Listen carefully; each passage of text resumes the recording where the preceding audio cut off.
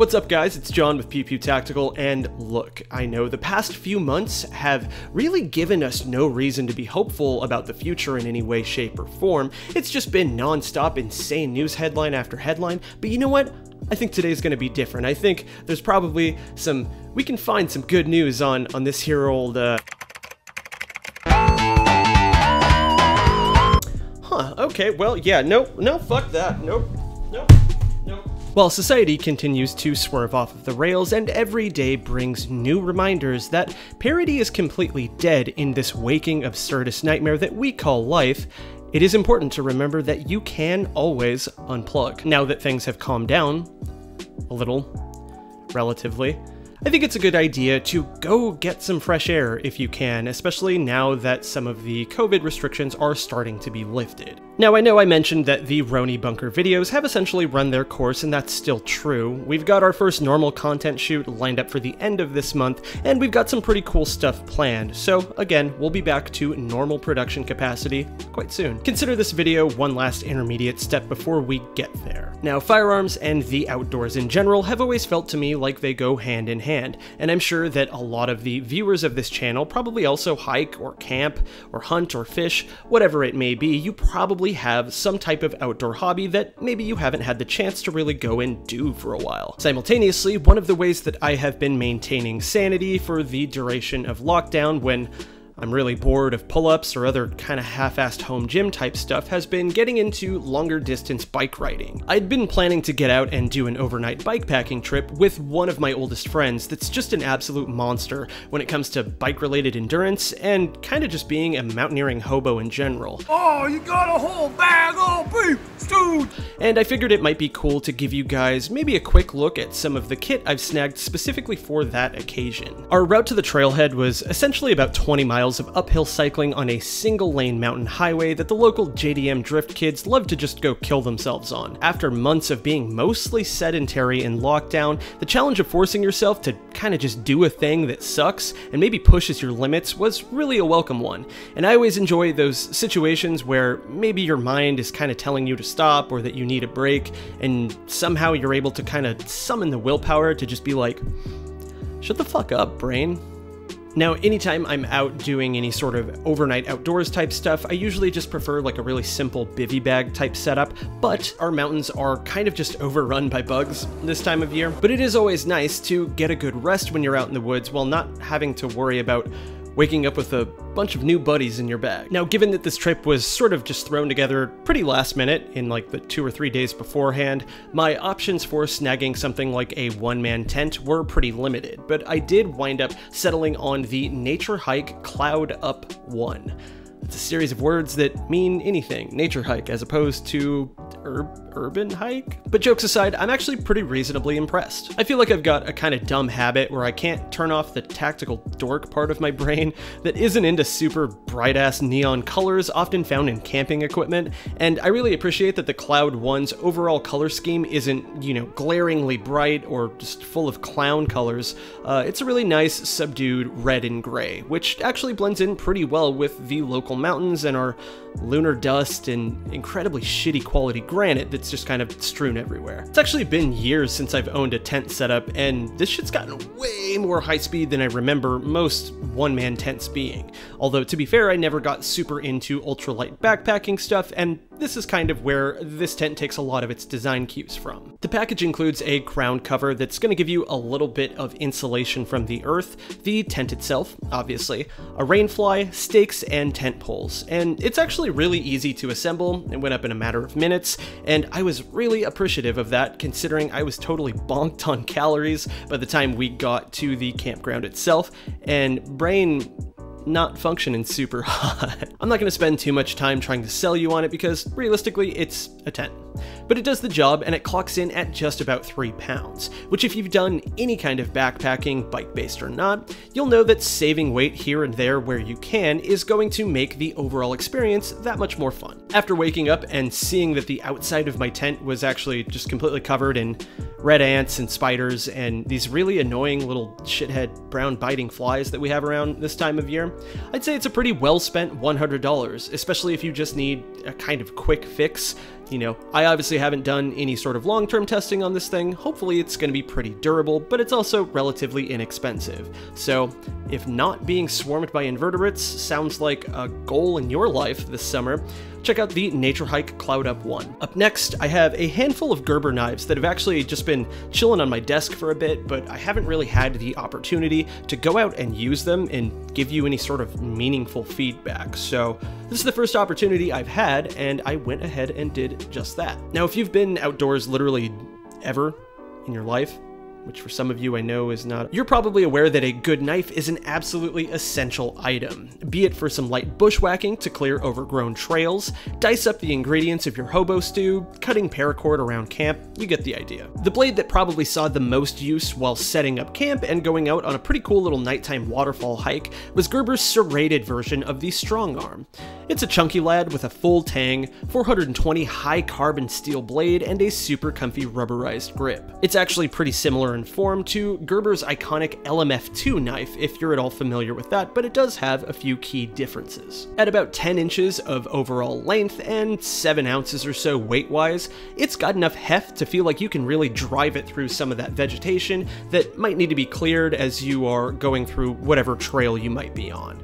In our case, we had a lot of overhanging blackberries, which have a lot of thorns. You don't really want to walk through it, so you snip off what you can and create a little path. But it doesn't feel quite as sluggish as something larger like a machete would, and it's actually pretty balanced right towards the blade side of that rubberized grip. Gerber actually includes this pretty cool little versatile sheath that can be set up to be worn a variety of different ways. You've essentially got the base sheath, which can be connected to a bit of nylon webbing to be worn from the hip, adapted for a small of the back carry with an included belt loop adapter, or worn vertically on molly webbing if that is your jam. The sheath itself is pretty much your standard Kydex fare. It's nothing crazy or really much to write home about outside of the modularity on the back, but we had no issues with retention when we took it out on our 2 a.m. waterfall hike. And that did include a decent amount of scrambling over some pretty wet and slippery rocks, and the knife's still here, which is more than I can say for some of the knives I've owned in the past. It's also worth noting that the Strongarm actually defeated one of my Chinese tent stakes while I was sort of using it as a hammer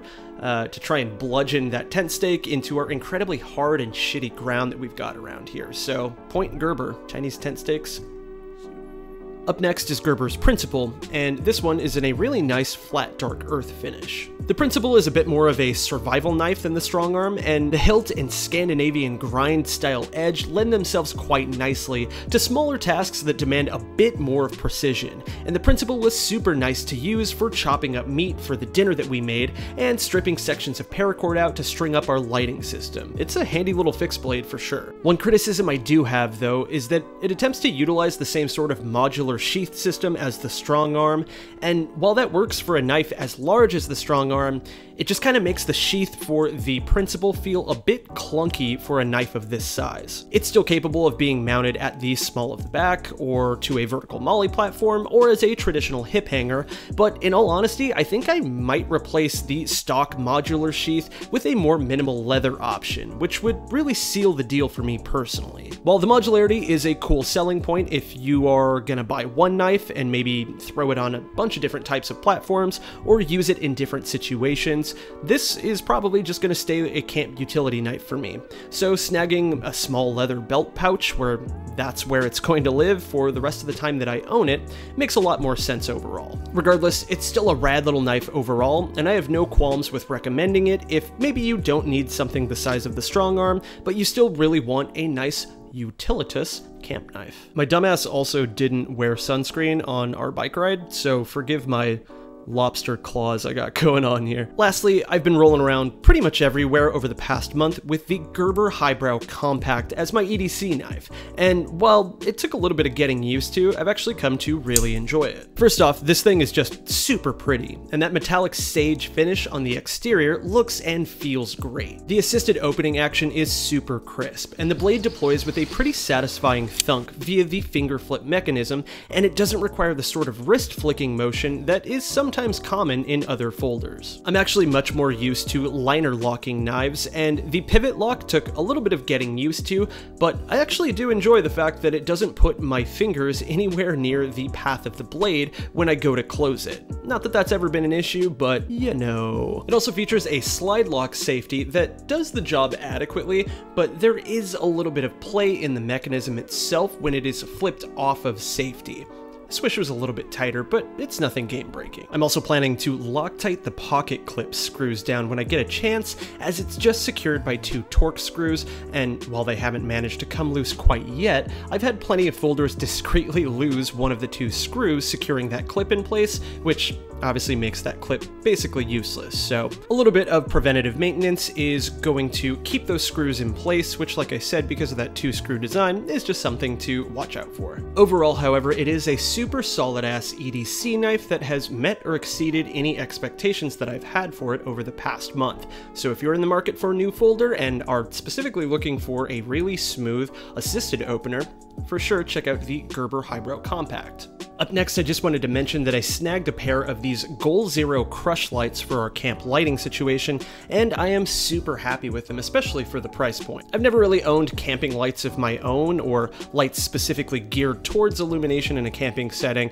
but I do distinctly remember those super old school gas lanterns, and then the sort of clunky battery-powered lanterns that came a little bit after them, and in my opinion, no shit, right? These things outperform both of those and pack down super small. The crush light is super simple, and it packs down totally flat thanks to this really cool accordion design. Taking up a basically negligible amount of space in your ruck, they're also rechargeable via either a USB power bank, if that's something that you happen to be carrying around with you for all of your other electronics, but more importantly, they feature these tiny little solar panels, so you've got sustainable, renewing illumination as well. The crush light has a few different brightness and color settings, including one that emulates candle flicker if you really need that rustic LARPing experience, and they're actually surprisingly bright. Advertised as running on high for about 3 hours or so, we actually had ours charging all night without any real detectable drop in output. And it's also worth noting that for whatever reason, nighttime bugs like moths that sort of normally become hell-bent on bonking into lights and killing themselves mostly seem to avoid the crush light's warmer white light, while immediately swarming our colder white lights used for some of the nighttime filming portions. Your mileage may vary, but it was nice to string our lighting system up and not have to worry about it being a bat signal for every nighttime bug in a 3-mile radius. And like I said, it's really the price point that sells these for me. They are about $25 a piece. I think you can find the white light only version if you don't need to be setting up any sort of cool club lounge thing in the outdoors like we were, for maybe even a little bit less than that. But I would hazard a guess that you are not going to find something this compact with a renewable energy source with this amount of lumen output, probably for anywhere in that price range. So if that sounds like it is up your alley, check out the Goal Zero Crush. Chroma is the colored version. And lastly, this one is going to be pretty quick, but pretty nerdy even for me. It's time to talk about pants, because lately I have been pretty obsessed with high-end pantaloon manufacturer Kühl. With the amount of angry, stinging plants and biting insects and poison oak and so on that we've got up in the local mountains, long pants are pretty clutch, especially if you plan on being out at night. Oh shit, move out of there, oh! However, I absolutely hate being that dork wearing anything remotely tactical looking out in the woods if I'm not doing gun stuff. But I'm also frugal enough that the idea of spending a decent chunk of cash on hiking specific pants that don't work super well for GAT activities also seems a little bit silly. And that's where Kühl comes in, specifically their line of Renegade Rock Pants. These guys are made out of a stretch DWR type fabric that's abrasion resistant, quick drying, and super breathable. And they're also tailored into a tapered fit that I think looks pretty great. I absolutely hate the billowing and awful looking boot cuts found in the vast majority of both tactical and outdoorsy pants, and these fit pretty easily into normal day-to-day wardrobe too. The Renegade Rock Pants have features reminiscent of cuts from both Cry and 511, but without the overtly tactical flair of either, including numerous small utility pockets, zippers tucked away throughout to prevent the loss of whatever you've got stuffed in them, drawstring cinches at the ankles, and so on. I really do feel like a total nerd for being this hype on a pair of pants, but they fill a really specific niche for me that I've kind of been looking for a long time. Stuff that I can use outdoors, stuff that I can use at the range, or stuff that I can wear when I go to the store that doesn't overtly make me look like a mall ninja and actually has some pretty flattering tailoring going on as well. So, if any of that interests you, by all means check out the Kühl Renegade Pants or the rest of their line because I imagine it's just as dope. Alright guys, that's going to do it for us today. Thank you so much for watching. If you enjoyed the content, please go ahead and subscribe as we've got lots more on the way. I appreciate you sticking with us and letting me geek out about yet another one of my dumb hobbies. Once again, my name is John with Pew Pew Tactical, and we will see you next time. It kind of tastes like if there was a chemical solution that you use to like clean the inside of a snow cone machine.